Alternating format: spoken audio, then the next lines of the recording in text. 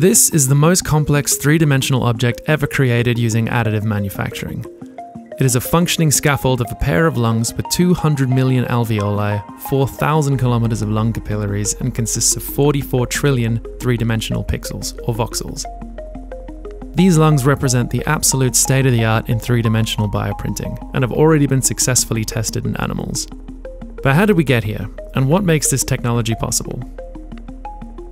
Imagine a world where damaged organs are replaced on demand, where customized skin grafts are available for burn victims, and where drug testing doesn't require animal testing.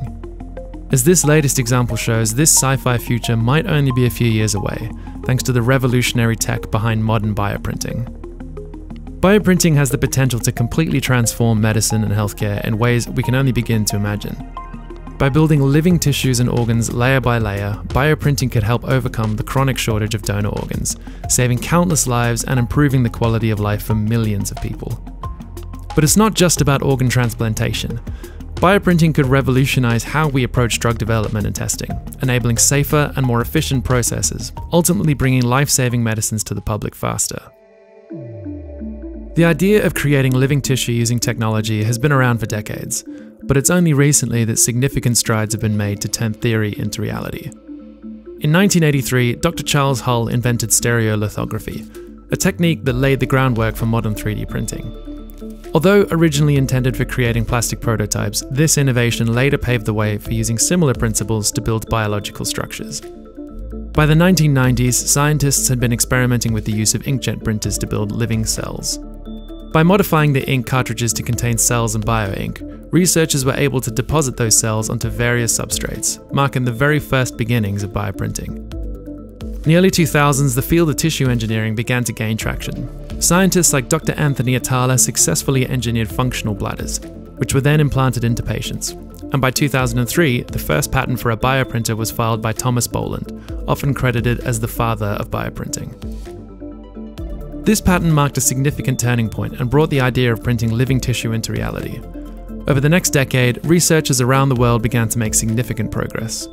In 2010, Organova, a biotech company, unveiled the first commercially available bioprinter, called the NovaGen MMX. This device allowed scientists to create functional blood vessels and other simple tissues. Since then, the field of bioprinting has continued to advance rapidly, with researchers making headlines for creating ever more complex structures, like miniature kidneys and liver tissues, and recently hearts. But how do they do it? At the heart of bioprinting, we find a special material known as Bioink. This isn't your ordinary ink. It's an incredible cocktail of cells, nutrients, and supportive matrices. Like a master painter blending colors on a palette, scientists can create an array of bioinks to form the intricate designs of life. Bioprinting follows a blueprint not unlike traditional 3D printing, and begins with a digital model. Generally, these models are based on a CT or MRI scan that are imported into a slicing software that creates thousands of two-dimensional slices. From there, the printer works its magic, meticulously placing material layer by layer to print the desired structure. But the real game changer here is the Bioink, a living, breathing material. These bioinks are incredibly difficult to make, as they are an extremely delicate balancing act between dozens of factors, whilst also having to remain cost-effective and commercially viable. They also have to be able to serve different functions within the printing process itself, as the tissues are so delicate and complex they can rarely support themselves. Some are there only briefly to provide the shape for vascularization and internal structures before being flushed away to leave behind the incredibly complex tissue architecture, while others provide the material for the actual functions of the tissue and help guide cellular growth and development. But arguably, the most important is the structural bioink that forms the entire scaffold of the tissue or organ, and provides the framework within which all the other inks operate. The inks themselves can be made from a range of synthetic or natural materials, and are optimized for particular kinds of applications. For instance, alginate is a natural biomaterial often used for cartilage tissue engineering, wound healing, and drug delivery, whereas gelatin is artificially synthesized and often used for bone tissue, liver tissue, and skin regeneration. Finally, there's DECM, or decellularized extracellular matrix. DECM uses existing material in human or animal tissue, but undergoes a process to remove all the cells, only leaving behind the natural scaffolding material. This material contains all the biochemical cues and intricate microarchitecture inherent to the original tissue, effectively serving as a cellular guide, directing cellular growth and behavior. These inks are then loaded into specialist printers. Some bear striking similarities with ones you might be familiar with, like inkjet printers and laser printers, while others, like this one, you might not have seen before. This is a stereolithography printer.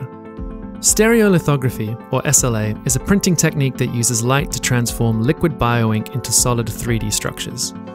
The process starts with a pool of light-sensitive bioink. A light source, typically a laser or digital light projector, is directed at the ink, and the areas exposed to the light harden.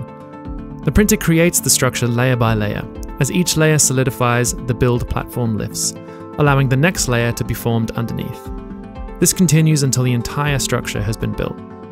The precision of SLA bioprinting comes from the focused light source, which can accurately create incredibly complex shapes with high resolution.